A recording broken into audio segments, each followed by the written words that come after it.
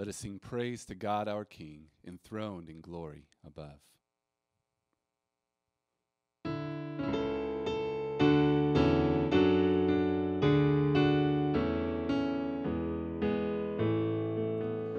Lead on, O King eternal, the day of March has come. Henceforth in fields of conquest, your tent shall be our home. Through days of preparation, your grace has made us strong. And now, O King eternal, we lift our battle song. Lead on, O King eternal, till sin's fierce war shall cease, and holiness shall whisper the sweet command of peace. For not with swords loud clashing, nor roll of stirring drums, with deeds of love and mercy, the heavenly kingdom comes. Lead on, O King eternal, we follow not with fears, for gladness breaks like morning where'er your face appears. Your cross is lifted o'er us, we journey in its light. The crown awaits the conquest. Lead on, O God of light.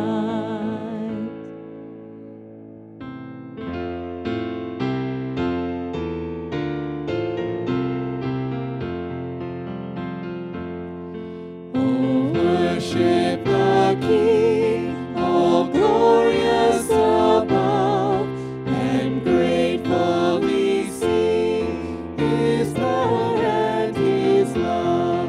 Our shield and defender, the Ancient of Days, pavillioned in splendor and girded with praise.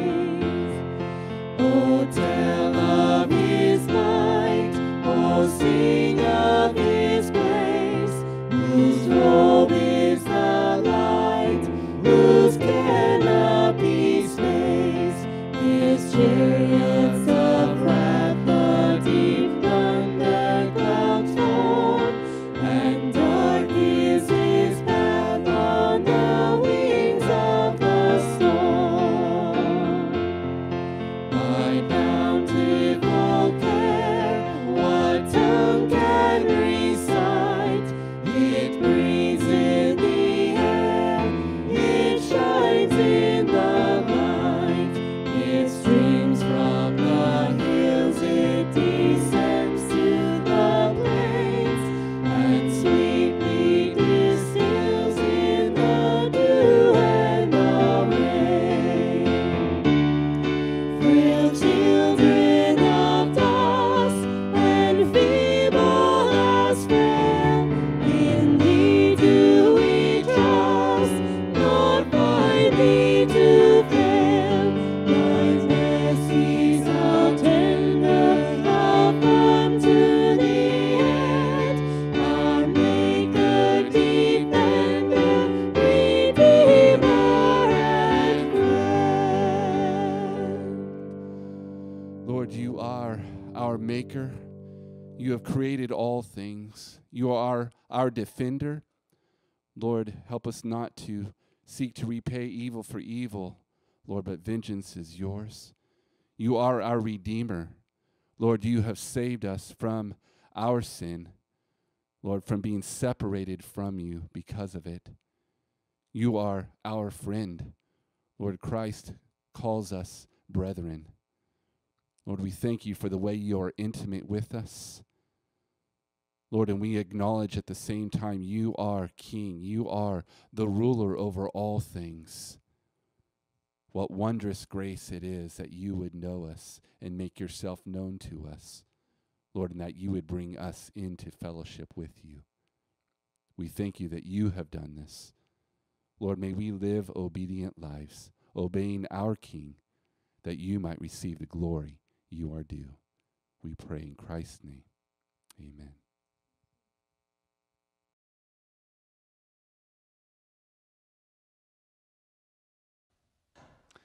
Grace and peace and Dios les bendiga, Hickman Community Church. Welcome to our online worship service again for this Sunday evening sermon. Well, we truly trust that you are sheltering in the Lord during this time. It is a difficult time, and perhaps you're getting weary of it, as I am, but we truly pray that this would be a time where your faith in the Lord is sustained and that your faith grows during this time as we wait for the Lord to lead us through this time of quarantine. Well, as I said, thanks for joining us for our service here as we turn to the Word of God. One of the great blessings of the Christian life outside of salvation, that is prayer. Prayer. Because of our faith in Christ and the fact that we've been cleansed by the blood, we've been adopted into His family, and we can address God as our Father who is in heaven.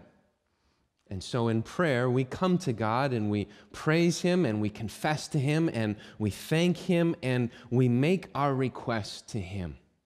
What a privilege to carry, the hymn says, everything to God in prayer. So our Lord hears our prayers and He answers our prayers. But our God doesn't always answer our prayers as we think He should. Since God is our sovereign King, He reserves the right to say yes or no when He answers our prayers. Perhaps you can even look back on your life and think of a time when God said no to your prayers. And you've discovered afterwards that actually that was the best answer that He could have given you. It was sort of a gracious withholding of God. You didn't have the full picture. He did, and His plans were better than your petition. Sometimes God's greatest kindness is in not answering our prayers exactly as we desire. But what if there was a time when you foolishly and selfishly asked something from the Lord in prayer, and God answered your prayer with a yes? And only later you recognize that what you asked for and what God gave you wasn't what you should have asked for. Now, would God do that? Well, He has. There were times in Israel's history when what God's people asked for was not something good and was not something pleasing to God. But God granted their request anyway. And so His saying yes was not a sign of His favor, but it was actually, His saying yes was a sign of His discipline. Our passage in 1 Samuel chapter 8 is one of those times in Israel's history when they ask from God a sinful request, and He grants their request to them. He answers their prayer, and it's not a blessing, but it's actually out of discipline. Well, turn with me in your Bibles, please, to the book of 1 Samuel chapter 8. 1 Samuel chapter 8. We've been making our way in 1 Samuel, and now we come to chapter 8, which brings us to an important transition in the book. This chapter is a transition in the book as well as in the nation itself. Let me explain. Chapters 1 through 7, the focus of the story, the narrative, is Samuel. Chapters 9 through 15, the focus of the narrative is Saul. So chapter 8 then is that transition chapter. So it's a transition for the book, but it's also a transition for the nation, the history of the nation. Chapters 1 through 7, God's people are led by judges. Eli was a judge, Samuel is a judge. But in chapters 9 and following, God's people are led through kings. So again, that leaves chapter 8 as that transition chapter, that important link. Remember Israel at this time. They're one nation. They're not two. They haven't split yet, but they're just sort of a loose group of associated tribes, if you will. There's no central worship location. There's no temple. There's no Jerusalem that they have. Solomon and David, they aren't household names because there's no kingship. And God rules his people through a mediator, a prophet and a judge named Samuel. Now, you probably need a good reminder. What is a judge here? Now, we usually think of a judge in a courtroom and whatnot, but a judge at this time was one who led the nation and gave spiritual direction to the nation. Yes, he settled legal disputes and that sort of thing, but he gave counsel for living under God's rule. That was a judge, and Samuel was the judge at this time. Well, as we look at the text in 1 Samuel 8, we will see that the nation makes a major mistake. I was reminded this week of 1 Corinthians 10:6 that talks about the Old Testament and the purpose of the Old Testament. And it says in 1 Corinthians 10:6, it says, "Now these things happened as examples for us." So when you come to the Old Testament, there are many purposes for the Old Testament, but understand that part of it is an example for us. The verse goes on to say that it's an example for us so that we would not crave evil things as they also craved. So the Old Testament is written for our instruction, that these people are examples for us.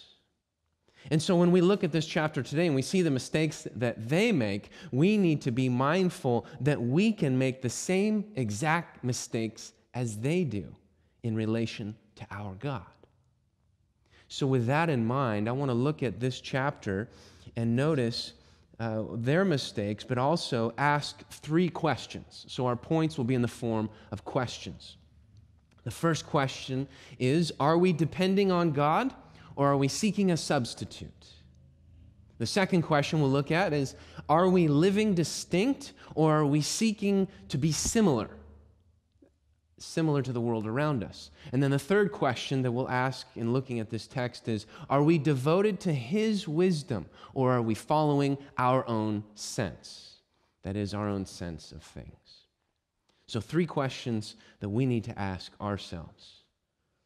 Number 1, are we depending on God or seeking a substitute? Well, our story takes place some years after that great revival at Mizpah that we saw in chapter 7. And Samuel is now in the twilight years of his ministry as prophet and judge. And the elders of Israel approach Samuel with a demand. They say, "Appoint for us a king." You can look at their reasons there. If you look at chapter 8, verse 5, they say to him, that's Samuel, "Behold, you have grown old, and your sons do not walk in your ways. Now appoint a king for us to judge us like all the nations." So they want a king, and they give some reasons for that. And the first one is Samuel's growing old. We get that. It's true. That's what it says in verse 1. He was old, and so a transition of leadership is coming. Well, what Samuel did was he delegated some of his leadership to his sons. They're named Joel and Abijah. But his sons were no better than Eli's sons. Remember Eli's sons, Hophni and Phinehas? They were scoundrels. And so these 2 men were judging down in Beersheba, which is about 50 miles south of Samuel's home in Ramah. And they exploited the people just like Hophni and Phinehas did. They took bribes and they perverted justice. The people know that, and they don't want to be stuck with these guys. So the solution then, of course, to Samuel getting old and his scoundrel sons is give us a king. We want a new form of government, a monarchy. Give us a king who, it says there, will judge us. And then it says, like all the nations. Now, at the outset, there's an appearance of wisdom here. The old ways passing, we don't want the evil guys. Give us a king here. There's new leadership that is needed. Well, Samuel hears this plan, and he doesn't like it.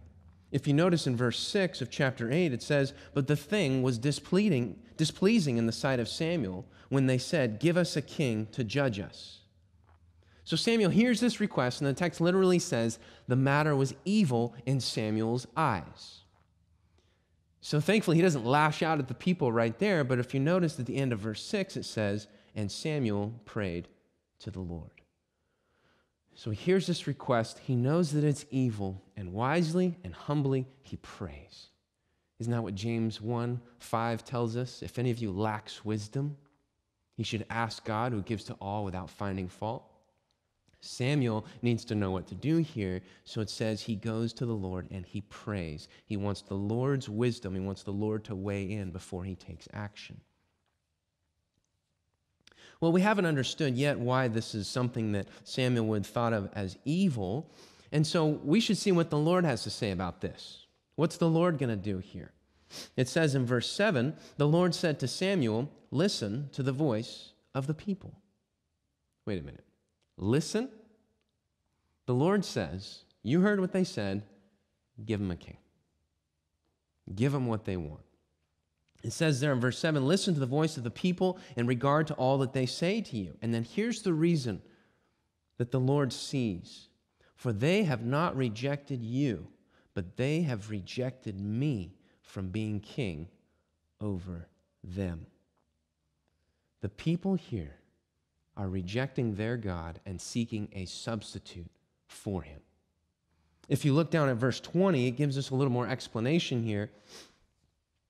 They say they want a king over them, and verse 20 says that we also may be like all the nations, that our king may judge us, and then here's this, and go out before us and fight our battles.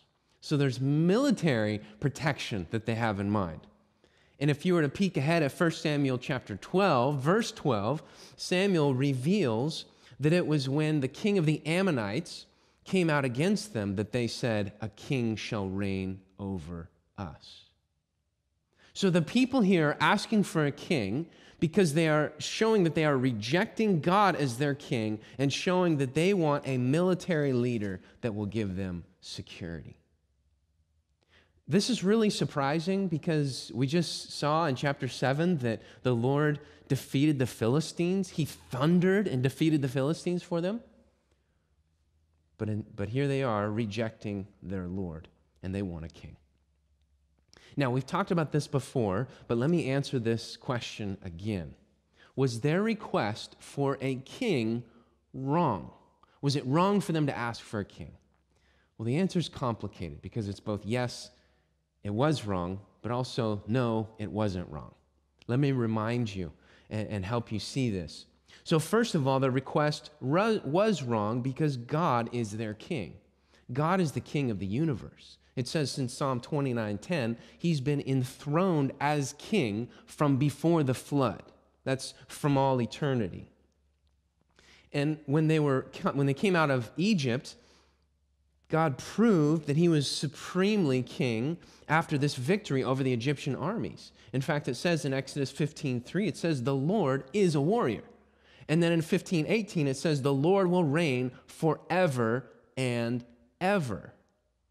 His kingship is by his nature, not the fact that he attained it or gained it by defeating some other false god. He showed he is king over all by defeating the Egyptians and any god that they trusted in.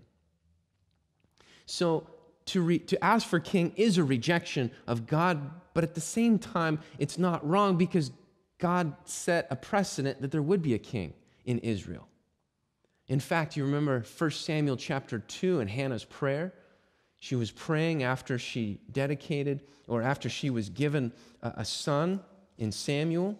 And it says in verse 10, she says, the Lord will judge the ends of the earth and he will give strength to his king and will exalt the horn of his anointed. So there was an expectation of a king. God would one day give them a king. If you look back at Genesis 17:6, the Lord says, Abraham, kings are going to come from you. In Genesis 49:8-10, Jacob prophesies to his sons, and he says to Judah, your father's sons will bow down to you, and the scepter shall not depart from your house. And Moses indicates in Deuteronomy 17:14-20 that the time would come when Israel would want a king. And so Moses writes to them to make sure that Israel would not have a king like all the nations, that he'd be different. He'd be a man after God's own choosing. He would not have a military machine, multiple wives, or massive wealth. Instead, he would submit himself to the Lord's law.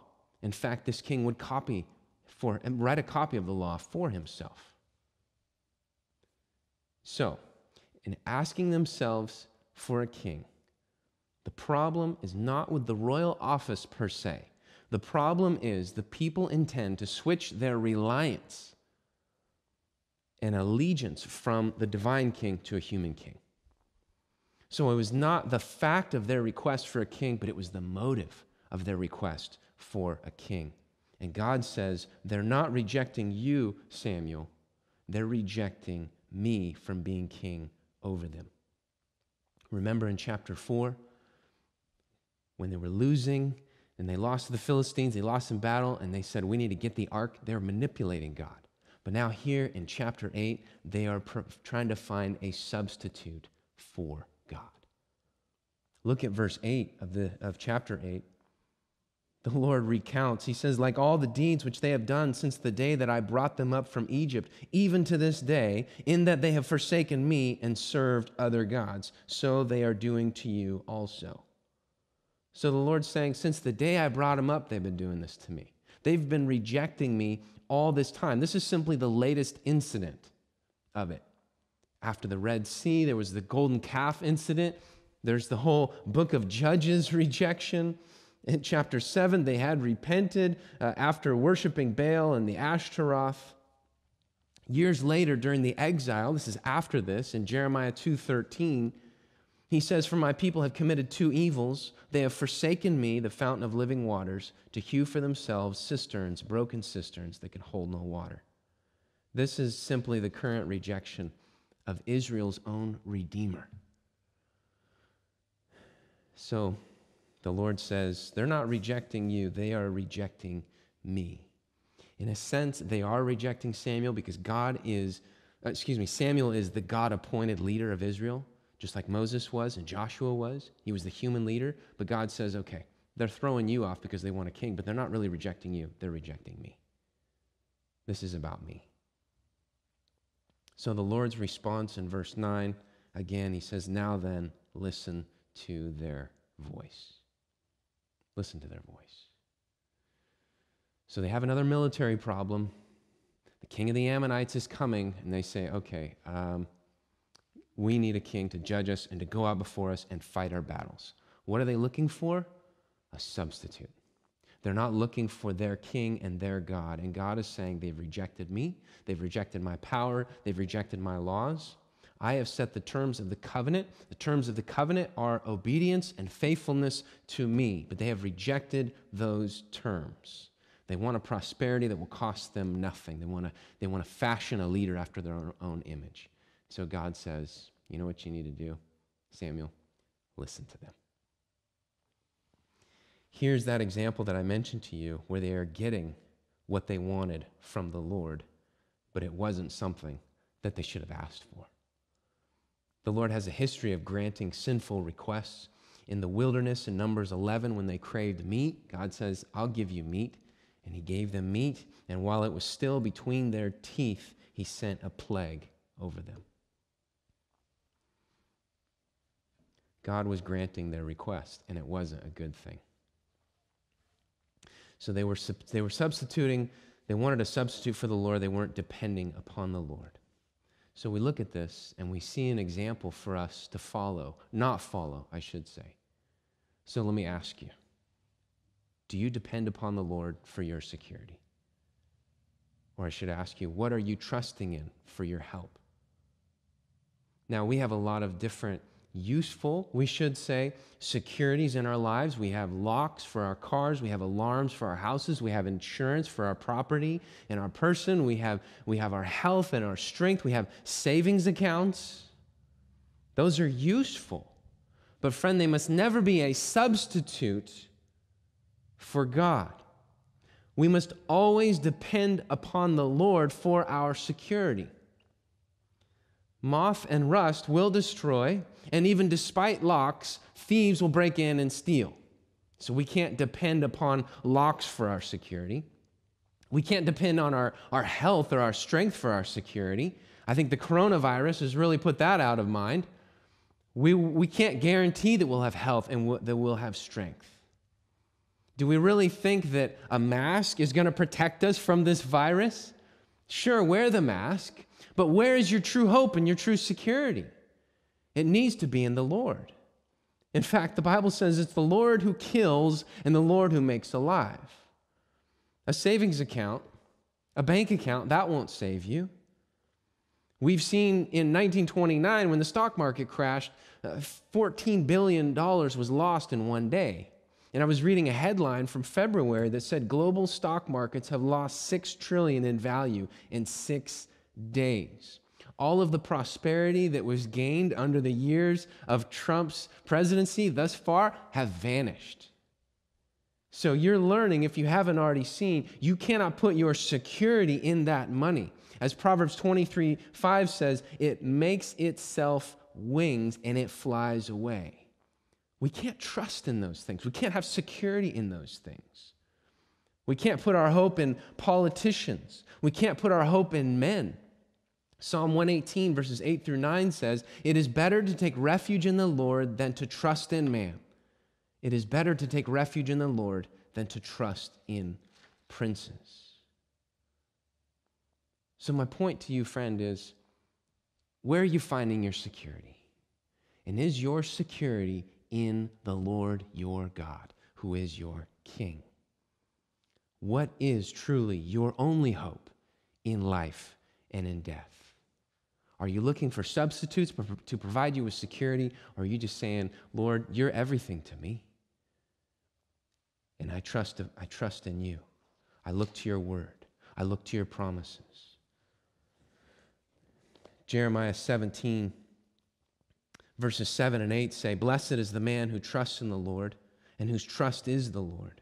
For he will be like a tree planted by the water that extends its roots by a stream and will not fear when the heat comes, but its leaves will be green, and it will not be anxious in a year of drought, nor cease to yield fruit. Is the Lord your trust? Israel was seeking a substitute and not depending upon God. May we not seek a substitute, especially during this time where it's really shown and it's really revealed what our trust truly is. Well, there's a second question to ask, and it's this. Are we living distinct, or are we seeking to be similar? Are we living distinct? Are we separating ourselves from the surrounding culture around us, or are we simply blending in? Remember, God's people said, we want a king just like the other nations. They're saying we want to fit in. We want to belong. We want to be like others. After all, this is a new era. This is the Iron Age. We need to get with the times. They said it in verse 5, and they say it in verse 20 as well, that we may be like all the nations. Well, God's purpose for them was not to be like all the nations. God's purpose for his nation that he redeemed out of slavery was to be distinct and unique amongst the nations. His expectation was that they come out and be separate. And so when his people request a king, it's not only a rejection of God, it's also a rejection of their calling. Israel's calling was to be the Lord's treasured possession among all peoples, a kingdom of priests and a holy nation, Exodus 19, 5 and 6. They were to be holy to the Lord, separated from the peoples, Leviticus 20, 26. They were to be recognized as a great nation, a wise and understanding people, Deuteronomy 4, 6. Set high above all nations, for praise, fame, and honor above all nations, Deuteronomy 26, 19. And also in 1 Samuel 12, 22, a people for himself. But instead of being that holy, great nation, they said, we want to conform to the practices of the surrounding nations. We want to reject the Lord's authority and be just like them. And unfortunately, this is just the latest example of that in their life. They don't want to be distinct. They want to be similar. Samuel gives the list of what it will cost to have a king. He does that in verses 11 through 18 or 10 through 18. And they say, no, verse 19, but there shall be a king over us. There shall be a king. The people are obstinate. They've hardened their heart just like Pharaoh hardened his heart before Moses. They're like that baby who knows nothing that is good for them, yet screams and cries out and demands for their own way. Or the nation's like that rebellious teenager that says, I must have the latest and greatest clothes or gadgets or privileges or freedoms just like my friends at school. I want that. Give it to me.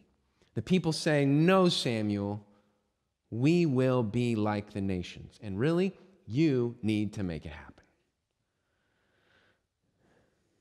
Well, friends, what about us? What's the Lord's calling and expectation on his church? Well, he hasn't changed his standards for the New Testament saints. He expects his church to be distinct from the surrounding peoples. The church's calling is to be the Lord's chosen race, a royal priesthood, a holy nation, 1 Peter 2:9 says.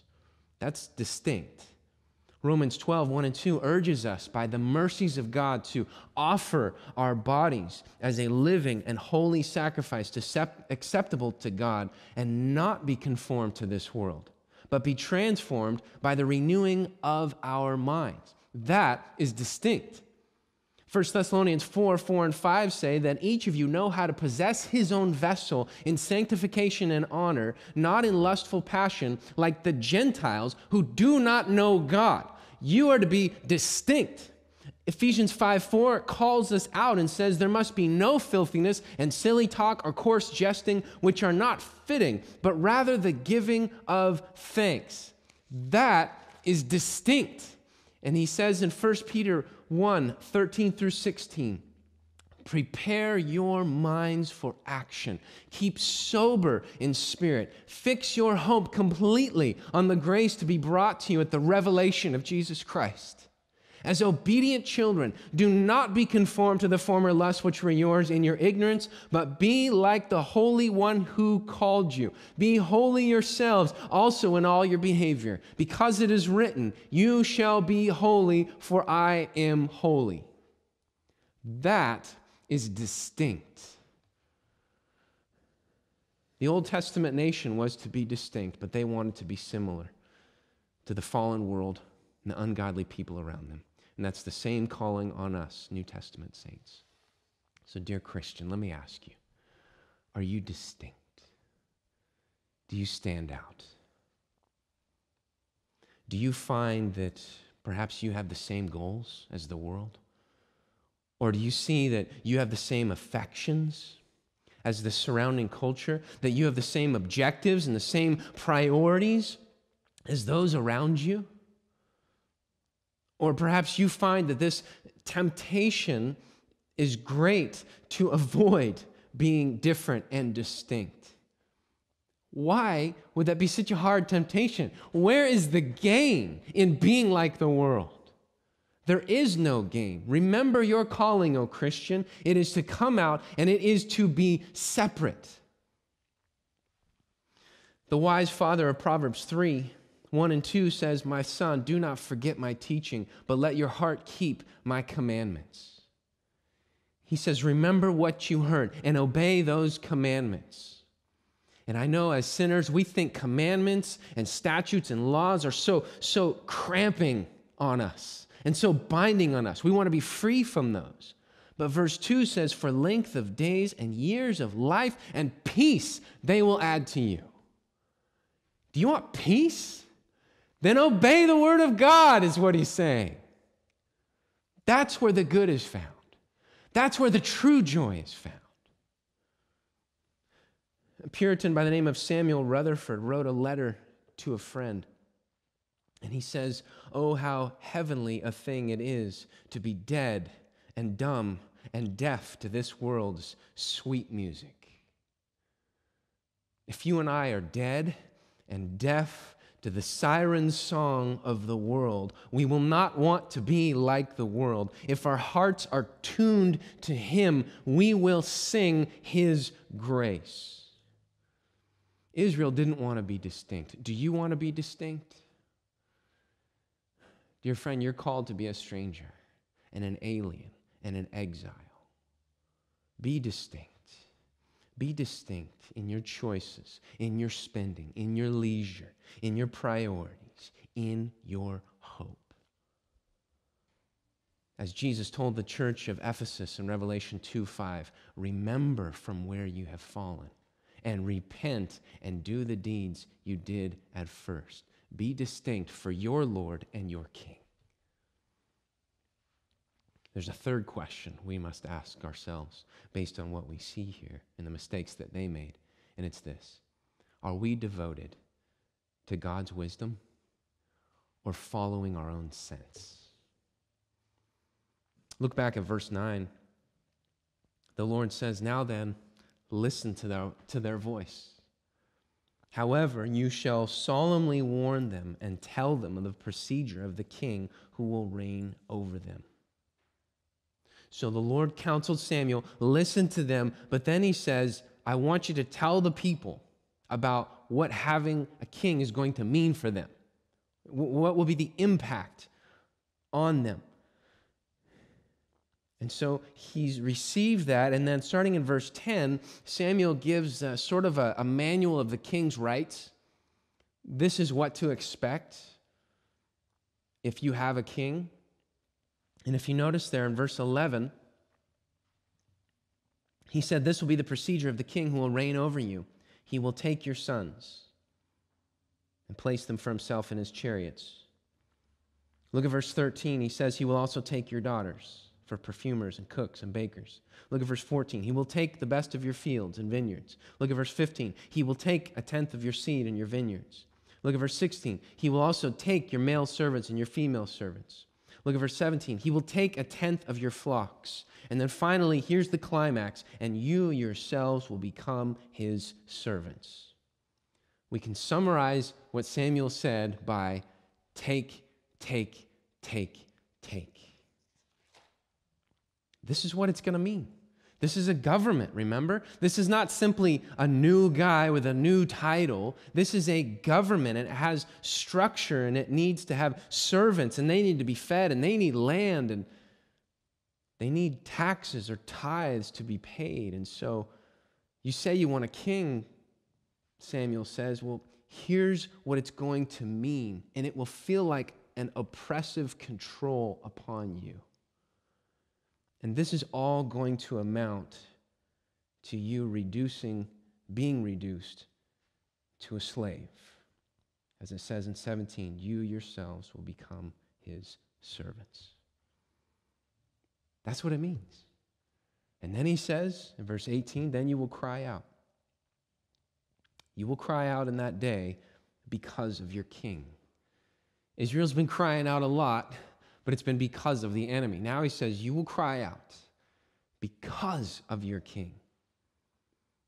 And then he says, because of your king, whom, notice this, you have chosen for yourselves. But the Lord will not answer you in that day. Ouch. This is what it's going to mean, and this is what's going to happen after that. And after you cry out, the Lord will not answer. It says in Jeremiah 32:33, the Lord says, they have turned their back to me and not their face. Turn their back and not their face. The Lord's response in Jeremiah 18:17, he says, like an east wind, I will scatter them before the enemy, and I will show them my back and not my face. That's terrifying. But the Lord says, this is going to come, and you're going to cry out, but I am not going to answer you in that day. So the people hear this, and it says in verse 19, nevertheless, the people refused to listen to the voice of Samuel. And they said, no, but there shall be a king over us. So they reject God's wisdom through Samuel and decide to follow their own sense. We will have our king to judge us and go out before us and fight our battles. They've heard the wisdom of the Lord, but they won't allow God's words to bring them back from their foolish plan. They say, this is what we want, and you should give it to us. And he's going to fight our battles, our king. Man. The only battles that I want to fight are the Lord's battles. And if it's the Lord's battle, he's going to fight it. People say, we want a king. He'll fight our battles. Friend, this example should caution us. They heard the word of the Lord, but they don't submit to it. He gives his instruction, but they're not teachable. They're wise in their own eyes. Are you wise in your own eyes? Are you teachable? Do you listen to the word of the Lord? Proverbs 3:7 says, do not be wise in your own eyes. Proverbs 12:15 says, the way of a fool is right in his own eyes, but a wise man is he who listens to counsel. Israel was a people who, like any other people, according to Deuteronomy 4:33, heard the voice of God speaking from the midst of the fire and survived. They were given his statutes and his judgments. They were taught in the wilderness, that verse you know well, that man does not live by bread alone, but by every word that proceeds out of the mouth of the Lord. And yet, they don't want God's wisdom. They felt they were sensible. They were savvy. They wanted to be sophisticated. They had their own sense about things. Who needs God's wisdom? Well, again, this is an example to us that we should not crave evil as they craved. So how about us? How about you? Do you have a soft heart when it comes to the scriptures? Do you have a teachable spirit when it comes to God's word? Do you recognize that you don't live by bread alone, but as Christ Jesus did when he was here on earth, by every word that proceeds from the mouth of God? Dear friend, we have a king right now. We have a king. It's Christ Jesus. He is our king. Do we listen to him? He is the sole head of his church. He is the chief shepherd. He has placed us as pastors and elders under him, but he is the great king. We listen to him. So let me ask you, do you listen to his wisdom? Do you listen to his wisdom when it comes to God's plan for gender, for male and female, that there are only two and they never change? Do you listen to God's wisdom when it comes to gender roles? First, in the home, that for you, man, husband, you are to lead your wife and love your wife. To give up your life for your wife. And your leadership should look like a loving, humble headship. And wives, do you believe and submit to God's wisdom, which says submit to your husband with joyful, intelligent submission? Parents, do we submit to God's wisdom that says that children are disciplined and must be disciplined either by reproof or by the rod? Do we listen to his wisdom in the church that he does not call for women to be pastors but men only? Do we listen to his wisdom for the church that we are to practice church discipline, that we are to be faithful to his word, that we are not to have worship services that are a place of entertainment where we tickle the ears of the masses, but where we faithfully proclaim what he has said? Dear friend, would you say that you listen to God's wisdom and you submit yourself to it? I love the example of Samuel here. His life was characterized by an eagerness to seek out and to listen to God's word. Is that what your life is characterized by? An eagerness to go to God's word, to seek it out, to understand what it says, and then to practice it. Israel was not devoted to God's wisdom. They followed their own sense. How about you? Well, Samuel took the words of the people when they said again, no, we want a king. He takes it to the Lord in verse 21. After Samuel had heard all the words of the people, he repeated them in the Lord's hearing. Verse 22, the Lord said to Samuel, listen to their voice and appoint them a king. The Lord says, we'll give them what they want. And then it says at the end of the verse, so Samuel said to the men of Israel, go, every man to his city. Samuel sends them to their homes, and the chapter is over. So the drama, as it were, of this chapter is at a point of tension where we're asking, okay, what is going to happen next? That's the beauty of Scripture. We're going to have to find out next time when we look at chapter 9. But I want us to recognize that chapter 8 has been a sad commentary on God's people, hasn't it? They've ignored God's revelation, they've rejected his authority, and they've conformed their thinking to the world around them. They said, give us a king. So it's a sad commentary, but it's also a sober commentary. It's a sober commentary on God and how he determines his answer for his purposes to our prayers. Is that not sobering? So this passage is an example to us, and it reminds us how easy it is for us to find a substitute for God that will provide the protection we think that we need. It's tempting for us, is it not, to want to blend into the world around us, the culture. And it's easy for us, is it not, to trust in our own sense of things and not in God's word. Well, may we heed their examples so that we would not crave evil things as they also craved. And may God truly enable you and I to live ever more dependent upon him, increasingly distinct from this world and continually devoted to his great wisdom for our lives, and then find the blessing and not the discipline when God answers our prayers. Would you pray with me?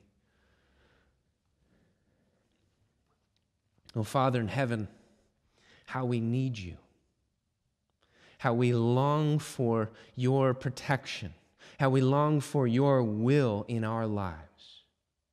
I pray, oh God, that you would bless us at this time, particularly at this time of quarantine where this virus is ravaging our world. I pray that you would protect us, Father.